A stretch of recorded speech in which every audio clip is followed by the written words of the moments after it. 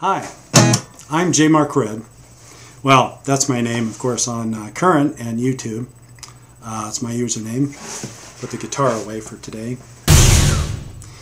And just wanted to I know some of you have seen skits that I've been in with Progressive and music videos that we produced, you know, guitars in the back, that sort of thing.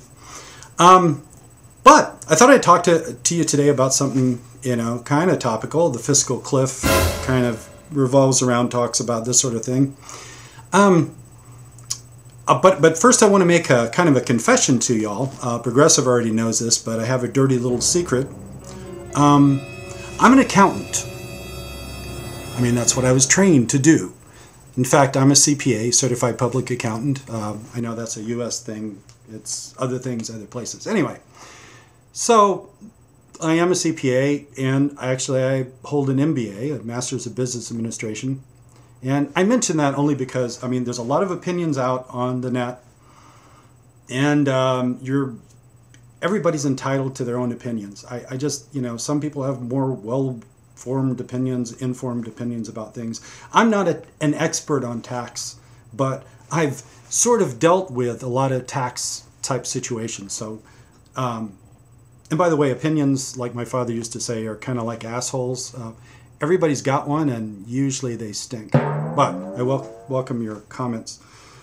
About double taxation, and it has to do with the fiscal cliff, partly, and the notion that a lot of conservatives have, or a lot of wealthy people, in any case, have, that there's a double taxation going on if you tax the rich at a higher rate for things like capital gains and dividends and other things that are unearned, what we call unearned income. There's not going to be a quiz on this, but you know, this debate is going to end with a result that will affect all of us, the economy and, you know, our deficit and growing debt. Anyway, double taxation.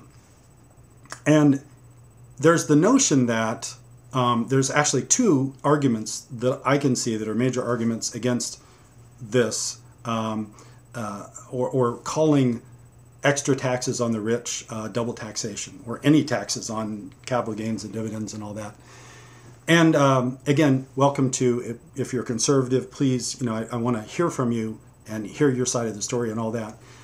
If you're a libertarian, although I think I know your comment, and that's going to be something like a riff on Bob Marley's "No Woman, No Cry," more to the tune of "No Government, No Tax." So I sort of know that riff.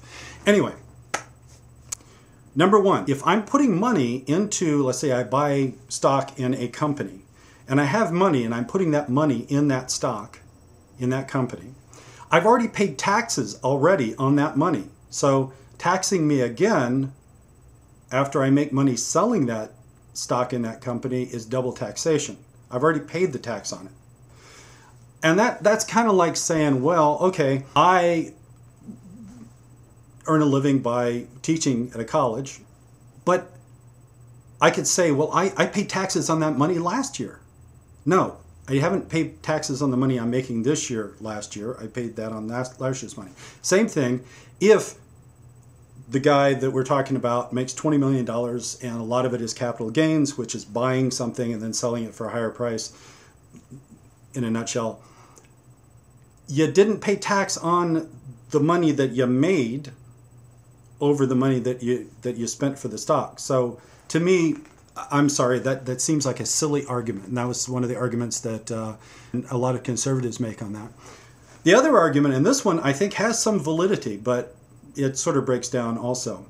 When we're talking about dividends, and dividends right now are being taxed at about the same rate in the United States as capital gains, very low.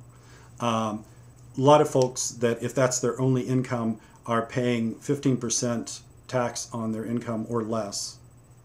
And a lot of us that are earning money for a living, we're paying quite a bit more than that, including payroll taxes and things like that, Social Security, Medicare. Anyway, the argument number two, to finally get to that one, is that on dividends, okay, a corporation, if there's an actual C corporation, a large corporation, let's say, makes money, has a net income that they pay taxes on. They pay taxes on that net income.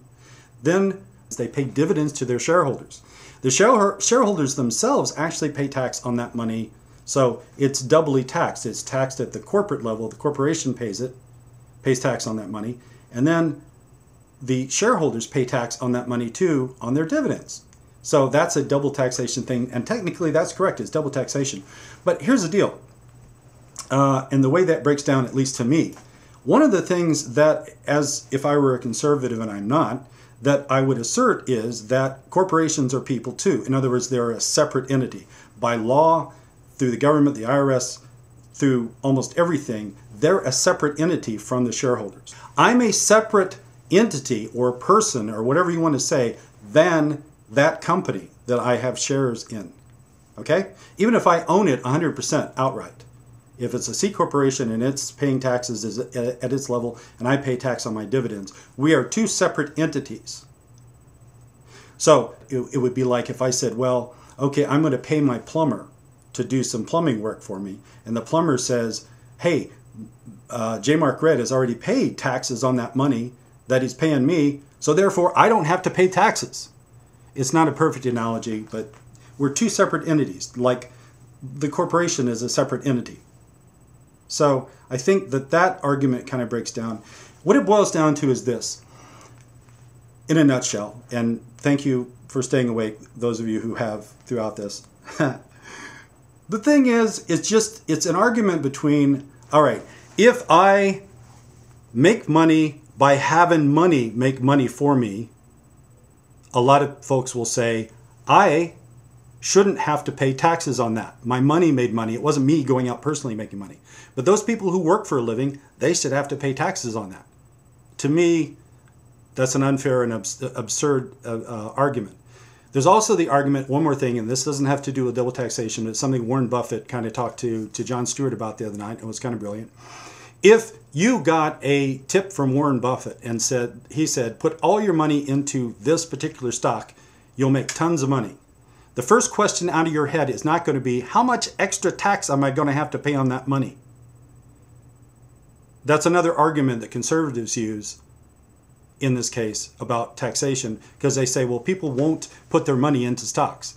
They will if there's a chance that they're going to make money off of it, because you're never taxed dollar for dollar, never, ever taxed dollar for dollar on the extra money that you make.